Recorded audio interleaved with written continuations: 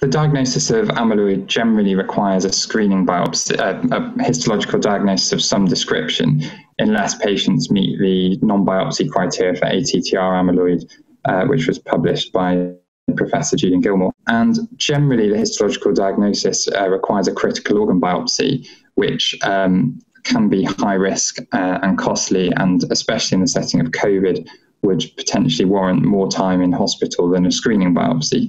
And screening biopsies are low-risk alternatives. So we looked at the value of screening biopsies in diagnosing AL and ATTR amyloid for this reason. So we looked at gastrointestinal, bone marrow, and fat aspirates, specifically because all patients suspected of AL amyloid will have a bone marrow, and it would be very easy to perform a fat aspirate at the same time. So we had 471 patients, of which 321 had AL amyloid and 150 had ATTR amyloid. And we found that the diagnostic sensitivity of fat aspirates was almost 3/4 in the AL patients, but just over a quarter in the ATTR patients, so much more sensitive in AL amyloid. Across all screening biopsies, actually, AL amyloid was easier to detect. And specifically in ATTR, the wild type form was much harder to detect in screening biopsies than the hereditary form, which had a much higher diagnostic sensitivity. We also looked at the amyloid load based on SAP scintigraphy and found a strong association between whole body amyloid burden and the sensitivity of screening biopsies.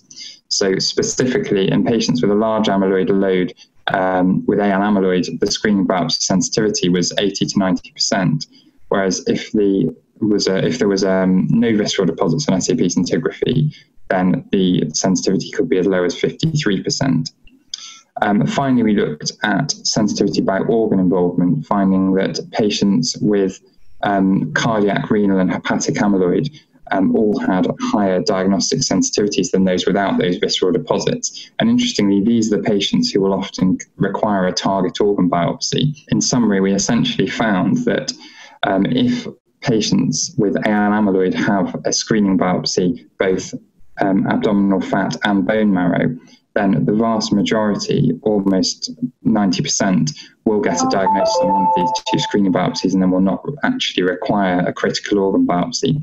So in summary, we do feel that screening biopsy has great value, especially in AL amyloidosis, in order to avoid critical organ biopsy, and should be increasingly considered sort of in the workup of these conditions.